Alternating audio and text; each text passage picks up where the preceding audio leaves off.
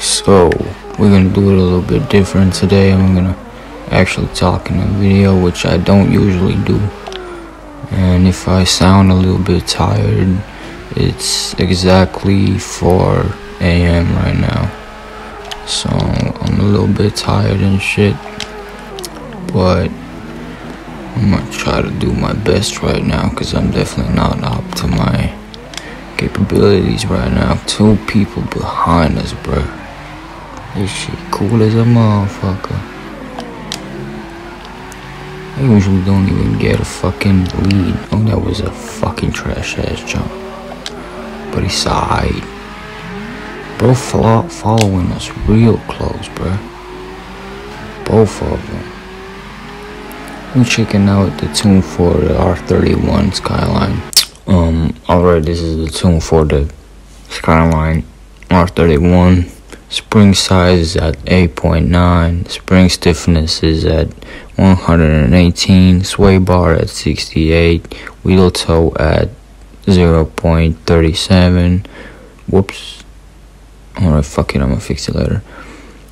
Wheel camber at -10. Caster at 7. Ackerman angle at 20%. Wheel basically angle at 58. Slow bump at 440. Fast bump at 3000. Slow rebound at 740/50. Fast rebound at 3920.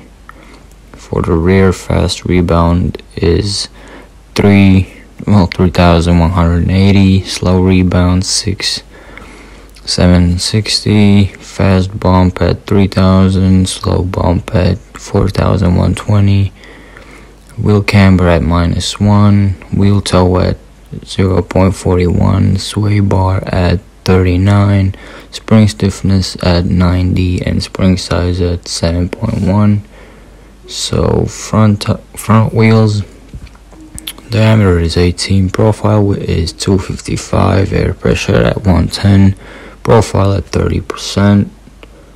Nothing too crazy. Rear diameter is the same, 18. Profile with 215. Air pressure at 90. Profile at 35. The horsepower is nothing crazy. It's only 504 because it's the stock engine. Differential is fully locked. Gear ratio is 38. You can copy the gears if you want, but it's like not really that important. But you can copy the same gears if you want.